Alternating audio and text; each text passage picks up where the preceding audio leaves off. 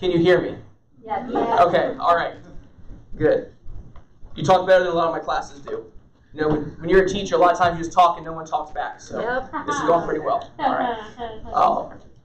Anyway, so today we're going to be talking about how love reigns over our present. Is there a video, Joseph? No. Okay. I wasn't totally sure, so we're going to say there's not. And next week, if my dad comes back and asks if we saw the video, we're going to say yes. Just kidding. We're not going to lie. That's not good. That's not good. That's against a lot of things Jesus said, so we're not gonna do that. But yeah, we're talking about love reigning over our present. So last week we looked at love reigning over our past. Next week's love reigning over our future. This week is the present. We're going to start off by looking in John chapter 15, starting in verse 8. I encourage you, if you have your Bible with you, go ahead and turn to it in your Bible. Something I always tell when I'm teaching kids at camp, something I always tell them is that to try to look at it in their Bible so they know I'm telling them the truth. There's a lot of times that, especially with social media now, you'll see things that are attributed to Jesus or that are called Bible verses, and people say it's in the Bible and it's really not there. So I want you to know that what I'm saying is true. It's from the Bible. Actually, there was a time at camp where a pastor asked everybody there, he said, where should we hide God's word? He was trying to get the point that we hide God's word in our heart. But so he asked the kids, where should we hide God's word? A little boy piped up, probably the Pentagon. Keep it nice and safe. Let's go ahead and look at John chapter 15, starting in verse 8.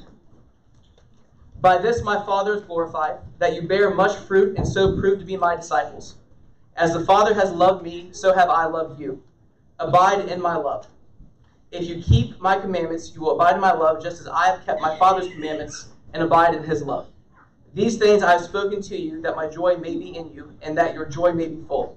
This is my commandment, that you love one another as I have loved you. Greater love has no one than this, that someone lay down his life for his friends. You are my friends if you do what I command you. Let's go to the Lord in prayer real quick before we look at anything else, and just ask him to be on the message today. So, Father, we thank you for your presence here today already in our worship and communion and Lord, our fellowship with each other. We just ask that today, Lord, as the word is given, Lord, that you reveal to us what your heart is, Lord, and what you desire of us and for us, God. We just ask that your presence be here, Lord, that you give all of us Lord, receptive hearts, that our hearts be good soil, so that when the words are planted, God, it takes root, it grows, Lord, and it affects our life. We thank you for your presence again. In Jesus' name we pray. Amen.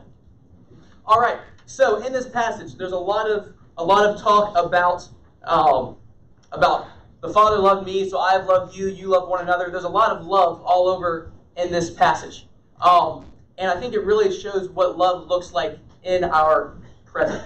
All right. And the first aspect of this, we have to know that God loves us. That's the primary thing that before you really can love God, love other people, love the way you ought to, you have to understand the love of God first. Otherwise, the rest of it gets screwed up. In this passage, Jesus says, as the Father has loved me, so I have loved you. Then later on, he says, I have loved you. Greater love has no one than this, that someone laid down his life for his friends. All right. So, needless to say, Jesus loves you a lot because he says that no one can possibly love you more than if they give their life for you. And that's exactly what he did. He gave his life for us. And in Ephesians chapter 2, starting in verse 1, it kind of breaks down more of what this love actually looks like and the love that Jesus showed to us at the cross. All right, I want to look at that real quick because I think there's an aspect of God's love we don't always think about, but when you understand it, it makes it much more powerful. All right. So Ephesians chapter 2, we're going to start in verse 1 and then go all the way through verse 10. And you were dead in the trespasses and sins in which you once walked, following the course of this world, following the prince of the power of the air, the spirit that is now at work in the sons of disobedience, among whom we all once lived in the passions of our flesh, carrying out the desires of the body and the mind, and were by nature children of wrath like the rest of mankind. But God, being rich in mercy, because of the great love with which he loved us, even when we were dead in our trespasses, made us alive together with Christ. By grace you have been saved, and raised us up with him, and seated us with him in the heavenly places in Christ Jesus, so that in the coming ages he might show the immeasurable riches of his grace and kindness toward us in Christ Jesus. For by grace you have been saved through faith, and this is not your own doing. It is the gift of God, not a result of works, so that no one may boast. For we are his workmanship, created in Christ Jesus for good works, which God prepared beforehand that we should walk in them. All right, so that in a nutshell is talking about the love of God, his love shown to us at the cross and through his grace. All right, and there's a verse I want to zero in on here, chapter 2, verse 5, where it says, even when we were, verses 4 and 5. But God, being rich in mercy, because of the great love with which he loved us, even when we were dead in our trespasses, made us alive together with Christ. By grace you have been saved. So, outside of Christ, I know I've said this before, I'll say it again because it's true. It's true every time. Outside of Christ, you're not sick, you're not dying, you're dead. There's not a shot for us to come spiritually alive outside of Christ. That's right. All right? And so, what that means is this. So, kind of before this, this is Paul writing, he talks about exactly what that means. It says that we were actually children of wrath. It says that we were sons of, refers to us as sons of disobedience, that we were following the prince of the power of the air, that's Satan. We were following his power. It kind of goes through this whole list of things that we were doing that are against God. All right, so we have to understand here that just as much as God is loving, the reason that his love, that we know it's so great, is because we were so disobedient. That God, his wrath, that we were deserving of his wrath. All right, that God actually, there are things he hates, and those are the things that we practice. All right, so I know a lot of times it's weird to hear people talk about God hating things, but God hates because he loves. For example, I love kids, so I hate child abuse. I want to love everybody, regardless of color, so I hate racism. If you love something, you're going to hate anything that is negatively affecting that. Anything that threatens that, you're going to hate. And so God, because he is holy, he loves what is holy, he loves what is good, he hates everything that is against that. And so because of that, before we knew Christ, we practiced everything that God hated, and we didn't have the covering of Jesus' blood, and so the only thing that was there for us was the justice and the wrath of God. Because that's what we deserve. We deserve to be punished when we go against a righteous and a holy God. And so when you understand that, you understand that God, that we did everything that he hated. He had no obligation to help us. There was no need that he had to do anything except for just give us what we deserve. And despite all of that, he decided of his own accord to come down, take on human flesh, allow himself to be tortured, to be beaten, to be mocked, to be ridiculed. And not only that, but because that was just his human flesh, but also God poured out his wrath on Jesus. That every bit of God's wrath, of God's anger, of the punishment that we deserve for our sin was put onto Jesus himself. And that's how you know how great his love is. It's hard to understand God's love for you until you understand how much you didn't deserve it. And once you understand that you don't deserve it, you understand that that's why it's so great. Right. Because if you have to love somebody, that's not really love. If you have to, my kids, sometimes they're nice to me in class, my students are. And I know they're just being nice because they have to be. If I see them out in the hallway, even still at school, just in the hallway, they may not say anything to me. They may pass me by. In the classroom, though, they'll be nice, right? Because they want that good grade. They don't love me, but when somebody doesn't have to love you, but they still do, that's when you know that it's a real showing of love. One of the ways, of course, we know that love isn't just a feeling, it's not just an emotion, it's not just something that's on the inside. If you love someone, you see actions. All right, if you love isn't just something that you feel, it's something you see, it's something you do. If someone says they love you and then they hit you in the face out of spite, they may not love you. Now it's your brother or sister, I understand there's little fights there. But in general, if someone loves you, they're going to look out. They want what's good for you. They're going to be happy when something good happens to you. They're going to be upset when something bad happens to you. They're going to try to help you when they can. And so if you're ever in doubt about God's love for you, look at what he's done. In the same way that if you want to know if somebody is truly showing you love, you can look at their actions. In the same way, if you want to know if God loves you, look at what he's done.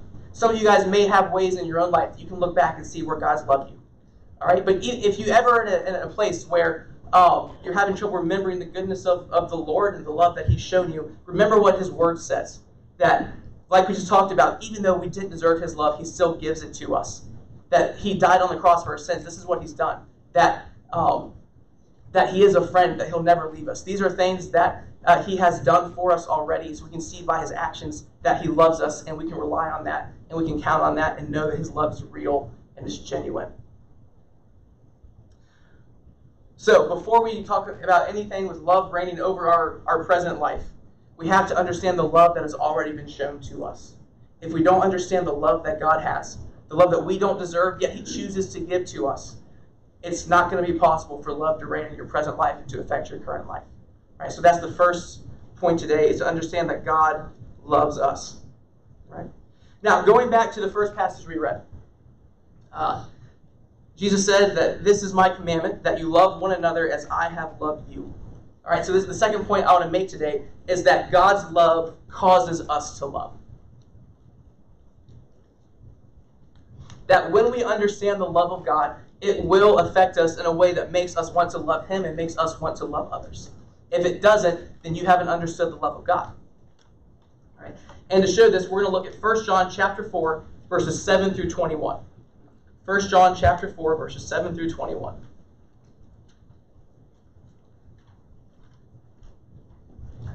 So, here's how it starts. Beloved, before we even go anywhere else, beloved, the very first thing John starts off with here is beloved. Until you understand that you are the beloved, that you are the one that's loved of God, the rest of it's not going to matter. Right. Until you understand that you are loved of God, it's not going to be possible for you to show his love to others. So understand that from the very first word here, here's a principle we can take. Know that you are the beloved. All right? Beloved, let us love one another, for love is from God, and whoever loves has been born of God and knows God. Anyone who does not love God, or excuse me, anyone who does not love does not know God, because God is love. In this, the love of God was made manifest among us, that God sent his only Son into the world, that we might live through him. And this is love, not that we have loved God, but that he loved us and sent his Son to be the propitiation for our sins. Beloved, if God so loved us, we also ought to love one another. No one has ever seen God. If we love one another, God abides in us, and his love is perfected in us. By this we know that we abide in him, and he in us, because he has given us of his Spirit. We have seen and testified that the Father has sent his Son to be the Savior of the world. Whoever confesses that Jesus is the Son of God, God abides in him, and he in God. So we have come to know and to believe that the love that God has for us, to believe the love that God has for us. God is love, and whoever abides in love abides in God, and God abides in him. By this is love perfected with us, so that we may have confidence for the day of judgment, because as he is, so also are we in this world. There is no fear in love, but perfect love casts out fear. For fear has to do with punishment, and whoever fears has not been perfected in love. We love because he first loved us. If anyone says, I love God, and hates his brother, he is a liar. For he who does not love his brother, whom he cannot love, whom he has seen, cannot love God, whom he has not seen. And this commandment we have from him: whoever loves God must also love his brother. We will love others because God loves us. All right, as it says in this passage, it says it over and over again, that we ought to love one another, that whoever loves God must also love his brother. It says that anyone who does not love does not know God. It's not possible for you to know God's love and to love him and not love other people. Now, it's possible in different moments, because we're a process. The Holy Spirit's growing us. It's not that you're perfect all at once. But there's a process of, as you understand God's love and as you love him, that love will be shown to other people. That's what this passage is talking about. And if you see somebody who claims to know the love of God, but over and over again they refuse to love others, they'll do the opposite of that. They don't show their love for God. Something's fishy there. All right? When we understand God's love, there are actions that come about because of that. All right? And a key verse here, one that you may have heard many times, but we love because he first loved us. So again, we have to understand God's love, and then we love as a natural outpouring. His love is in us, it overflows, and that love is shared with the rest of the world. We will love others because God loves us. In Ephesians chapter 5, verses 1 through 2, I don't believe this is on the paper, so you may have to turn to this one. You may not have an option if you want to read this one along. Ephesians chapter 5, verses 1 through 2. It says, therefore, be imitators of God as beloved children. Again, be imitators of God. Why? Your beloved children, your love of God. And walk in love as Christ loved us and gave himself up for us, a fragrant offering and sacrifice. Apple Music will search for it. All right. Telephone game. Yeah, that happens in school too. Sometimes my phone will just do the same thing. All right. So, we love God because God loves us. And if you think about it, this is kind of the way, on earth, if you love somebody and you know they love you, it makes you want to love them more. And if there's a mutual love, that love builds. And so in the same way, as you know God loves you more, you love him more, and that love builds. And what's one of the ways that you get to know somebody more? You get to love them more. You learn more about them. You learn more about what's good about them. They maybe you see different aspects of them, that they're kind, they're friendly, they're willing to help. As you learn more characteristics like that about a friend or somebody else, that you learn to love them because of those things. Well, in the same way, we will learn to love God more as we learn more about him, as we learn more about that love, as we learn more about what he's done. And so that's one reason I encourage you, read the scriptures. Because it's one thing if you look at your present life and you don't feel very loved. You don't always feel love, even when it's there. But when you have something that you read, that the Word of God has been implanted in you, and you can always think, no, I know the Lord loves me because he gave his son for me. I know that Jesus loves me. He said he'd never leave me. He gave me the Holy Spirit. When you have these promises of God, when you know more about him and what he's done, it will cause you to love him more. So I encourage you, read the Word,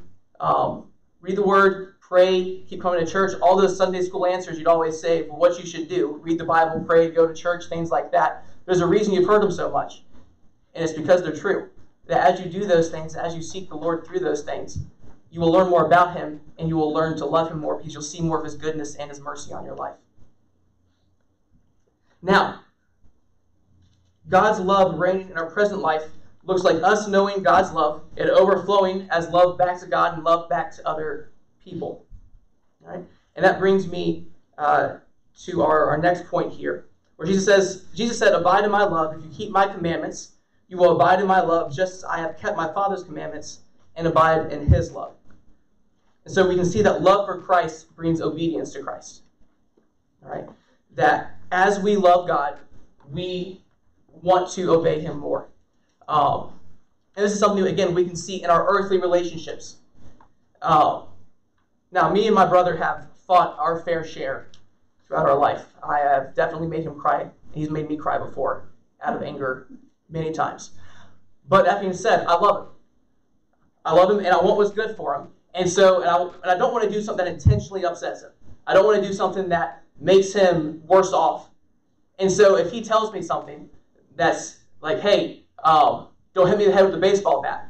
There was a time I may have ignored that. But I don't want to do that because that's not loving towards him, and I care about him, and I want to do what he wants. In this case, I don't want to hurt him. If I see that there's a way I can help him, he needs help, I don't know, maybe moving stuff into his apartment or something like that, and I have the ability to help him, I want to do that because I love him, and I want to help him, and I want to be there to help him move when he needs that help. In the same way that when we love Jesus, there's going to be actions that are following things that he wants, that are following things that are desires that he has for us and desires for that relationship with him, that when we love him, those actions will follow. All right? So let's look at, where are we here? John chapter 14, verses 15 through 21. So we read from John 15 earlier. We're going to look at John 14 now. It's all part of the same conversation Jesus is having in 14 and 15 and some other chapters, where he's talking about a lot of different stuff. But going back to verse 14, starting in verse 15, Jesus says, if you love me, you will keep my commandments. And I will ask the Father, and he will give you another helper to be with you forever, even the Spirit of truth, whom the world cannot receive, because it neither sees him nor knows him. You know him, for he dwells with you and will be in you. I will not leave you as orphans, I will come to you. Yet a little while, and the world will see me no more, but you will see me, because I live, you also will live. In that day you will know that I am in my Father, and you in me, and I in you. Whoever has my commandments and keeps them, he it is who loves me. And he who loves me will be loved by my Father, and I will love him and manifest myself to him. So, this first verse here, I feel like it can be very easily taken out of context, kind of abused and made to sound in a way it's not supposed to sound. All right, so if you love me, you will keep my commandments. This isn't a threat. This isn't Jesus saying, if you love me, you will keep my commandments. This isn't him saying, if you love me, you will. It's a cause and effect. If we love Jesus, we're going to, more and more, as his love grows in our life and as the Holy Spirit grows us, more and more we're going to want to keep his commandments. It's not a threat. It's not a or else. It's a cause and effect. If you love me, you will. It's the tree and the fruit. Jesus talks about, all throughout the New Testament, not just Jesus, but a tree and its fruit. How a good tree has good fruit, a bad tree has bad fruit. Actually, another story from camp. We didn't know if we had a peach tree at camp. All of a sudden, the groundskeepers there were mowing or weed eating or something and came across a peach tree. Do you know how they knew it was a peach tree? It had peaches. That's how they knew. There's a whole area there that's called Walnut Grove. It's full of walnut trees. You know how we know they're walnut trees? Walnuts. They got walnuts. We used to have a plum tree at one of the houses we lived at. It had plums. Whatever type of tree you're looking at, it's going to have the fruit that corresponds with that. That's the idea here. That if you are a follower of Christ, the fruit that people see, the actions people see are going to correspond with that. Now again, that doesn't mean you're perfect. We're not saved by works, as the passage we just read said. We're saved by grace, not of works. But when we see God's grace in our life, works will come. We're going to want to respond to God's love in a way that shows him and shows others that we love him. Where are we at here? Oh, yes. One more example to kind of talk about the relationship here. Because again, I want to be very clear. We're not saved by what we do. But when we are saved, what we do changes. All right? If someone were to run into this building right now and say, there's a bomb downstairs, the building's about to collapse, just for legal purposes, that is not true. So do not run out of the building right now. But if someone were to run in here and say that, and I said, wow, that's crazy, I believe you, and didn't move, would you think that I believed them? No. If they said that and I said, okay, and then I ran out, that would show that I believed them. See, I can say that I believe somebody as much as they want, but until I act upon what they say, I probably don't believe them. If someone were to tell me a similar thing, I don't know, maybe in school, maybe because I'm taking classes right now at the same time I'm teaching classes. If my professor were to say, all you got to do to get 100 in this class is just show up and wave at me. And I showed up every day and I didn't wave. I'd either just be lazy or I just wouldn't believe them. But if I showed up every day and waved, that professor would know that I believe them, that I actually believe what they said because I'm actually going to act on it.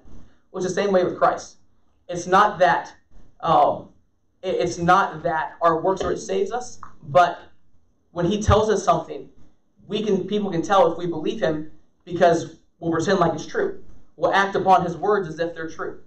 And so that is kind of the relationship there between works and our faith. And what this is talking about, if you love me, you'll keep my commandments. Well, if you love Christ, if you believe him, and you put your faith and your love in him, then naturally this is going to be the effect. Now, along with this, because of course we know that as human, our flesh is always kind of battling against what God wants in a lot of ways. So we're not left alone. In this passage, Jesus says, I will ask the Father, and he will give you another helper to be with you forever, even the Spirit of truth, whom the world cannot receive because it neither sees him nor knows him. So Jesus says, I'm going to give you a helper. So understand that as we are loving God, he isn't just putting us out there on our own and telling us, all right, do your best. He's giving us the help that we need in order to accomplish this. All right, turn to Romans chapter 5, verse 5. I'm not sure if that's on your paper or not. It may be. It is. All right. Well, it's in the Bible too. Romans chapter 5, verse 5. And hope does not put us to shame, because God's love has been poured into our hearts through the Holy Spirit who has been given to us. So not only is the Holy Spirit our helper, that's actually the way that God's pouring out his love to us. God's love has been poured into our hearts through the Holy Spirit who's been given to us. So God sends us the Holy Spirit as a helper, and through the Holy Spirit, God's love, that his powerful, his all-powerful agape love is being poured into us through the Spirit, and it's overflowing and showing itself and keeping Jesus' commandments and works and good fruit. That is what's going on here. The Holy Spirit is the catalyst that's allowing God's love to fill up and overtake our lives and empowering us to follow in his commandments. So I want to also be clear here that I don't want to make it sound like when you follow Jesus, you're not going to ever make a mistake, because that's not true. In fact, it's something that I heard that, I mean, it's just scriptural. I didn't just hear it, but something that the Bible talks about is that when you have the Holy Spirit, he's empowering you to fight against sin. And so if there is a fight against sin, that means that the Holy Spirit is active in your life. All right? People who aren't concerned about the Lord usually aren't concerned about their sin. Usually aren't concerned about, I want to follow Jesus. So if there's, I don't want to make it sound, again, like you're perfect, there's not going to be any struggles in life at all. But if you, in your life right now, there's something you're struggling with that the Lord's helping you to overcome, that's good, that the struggle is there. If you didn't have Christ, the struggle wouldn't be there at all. So understand that the Holy Spirit, he is empowering you. And so if there is that fight against sin, that's evidence that the Holy Spirit is working in your life. Turn to Romans chapter 12. We're going to look at a few verses here. All right? Because now we've talked about keeping Jesus' commands. I just want to take a couple minutes and talk about what that looks like. Because it's easy to talk in very general terms. I want to, at least for a little bit, have some more specific ideas of what this looks like. All right. So in Romans chapter 12, verses 1 through 2, Paul starts off by saying, I appeal to you, therefore, brothers, by the mercies of God, to present your bodies as a living sacrifice, holy and acceptable to God, which is your spiritual worship. Do not be conformed to this world, but be transformed by the renewal of your mind, that by testing you may discern what is the will of God, what is good and acceptable and perfect. All right, so this is kind of Paul going, he's talking, before this in Romans, a lot of it's just talking about almost just like theology, the doctrine of salvation. What did Jesus do at the cross? And then he goes here and says, I appeal to you, therefore, brothers, by the mercies of God. So because of God's mercy on you, because of God's love towards you, present your bodies as a living sacrifice, holy and acceptable to God, which is your spiritual worship. He says, don't be conformed to the world, but be transformed by the renewal of your mind. So understand that as you read the Word, as the Holy Spirit transforms you, He's renewing your mind. That the way you think is going to change. That the way that you look at the world is going to be a little bit different. That as you grow with Christ, the Holy Spirit changes you. The way you see things is going to change. All right, so that is one way that the Spirit is changing us. That as we read the Word, our worldview is conformed to the way that God sees the world. All right, and just going on through the scriptures here, verses 3 through 8. I won't read them all right now, but that talks about gifts. As a little title here in my Bible, it says gifts of grace. It's talking about spiritual gifts. All right, so understand that when you're in Christ, you have spiritual gifts that the Lord will use in His work. So what's one of the ways that you can show God's love to others? However He's gifted you, use that to love others. Maybe He's, it talks about in the scriptures a whole range of gifts, whether it's speaking in tongues, prophecy, those things, or it may just be, the Bible talks about gifts that are more hands-on, like metalworking.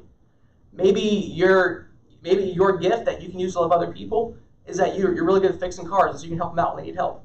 Maybe your spiritual gift is that you're good at woodworking. So when we're making these garden boxes, you're going to be able to help put those together so that people will have ways to grow food and to help people in need. Whatever your gift is, you can use that to love other people and to show God's love towards them. All right.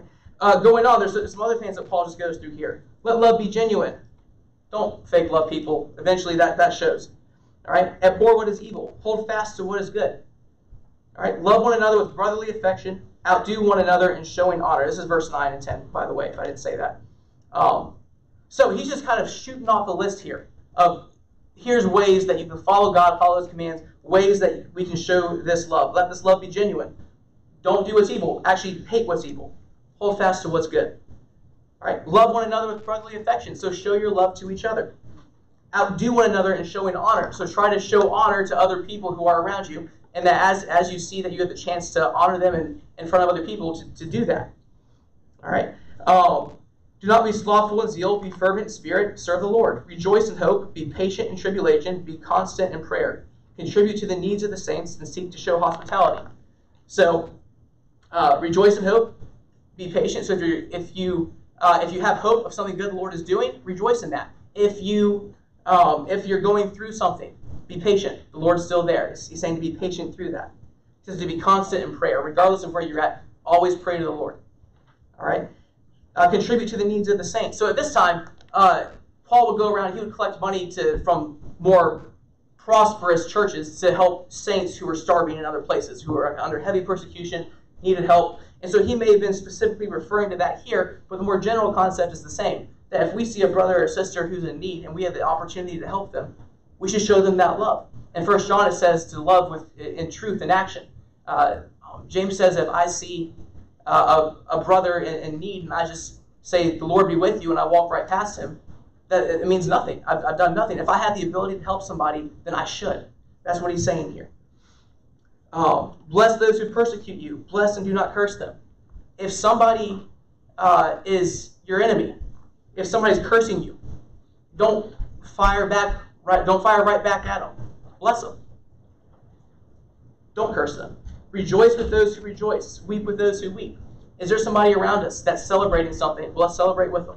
Is there somebody who's mourning something, maybe a death or a sickness? Well, we can mourn with them.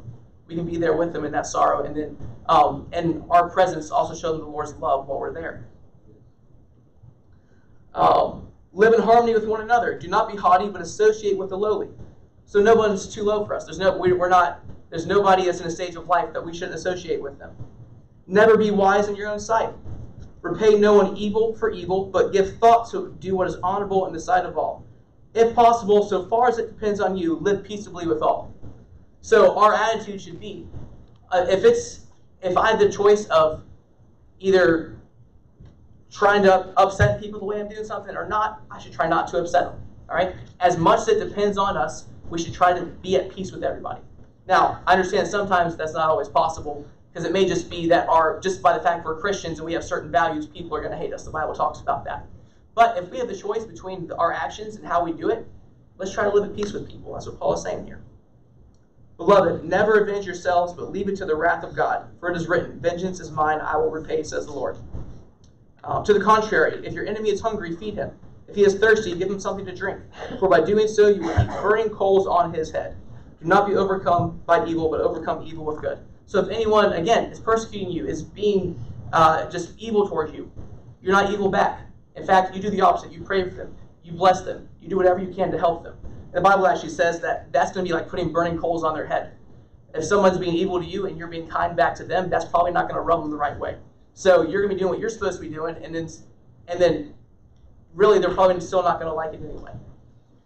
Now, again, and the whole scripture, of course, is filled with different commands that Jesus wants us to follow, but they're all kind of summed up with what Paul says here in chapter 13, verses 8 through 10. Owe no one anything except to love each other, for the one who loves another has fulfilled the law. For the commandments, you shall not commit adultery, you shall not murder, you shall not steal, you shall not covet, and any other commandment, are summed up in this word: you shall love your neighbor as yourself. Love does no wrong to a neighbor, therefore love is the fulfilling of the law. So there's a lot of things we can look at that specifically the Bible says for us to do. But what Paul says here is that it's all summed up with one commandment: love your neighbor as yourself. We love God, we love other people, and that's all just an outpouring of God's love in our life. When we see the love that God has shown us, it makes us love Him, it makes us love others, and we treat them in such a way that they know they are loved. And we act in such a way that the world knows that we love God. And that's the natural progression. And again, it doesn't happen all at once. I'm not saying that we're going to be perfect right away, but there's going to be an ongoing growth in our life where there's more and more love being shown as we understand more and more fully the love that God has shown to us. So, one more time, I want to read this last passage in John chapter 15. And then we'll go and close in prayer after that.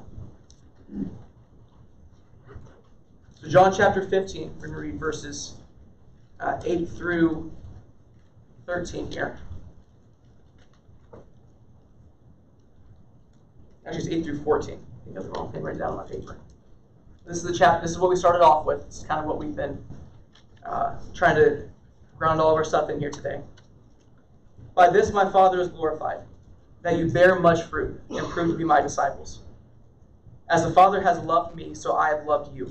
Abide in my love.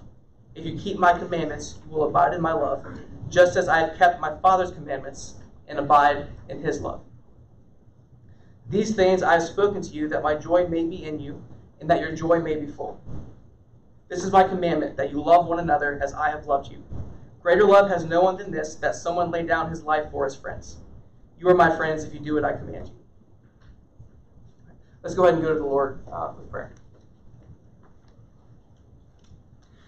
So, Lord, we thank you today for your goodness and your love towards us, God. That even though we were dead in our sins and our trespasses, that you showed us your love and your mercy and your grace on our life.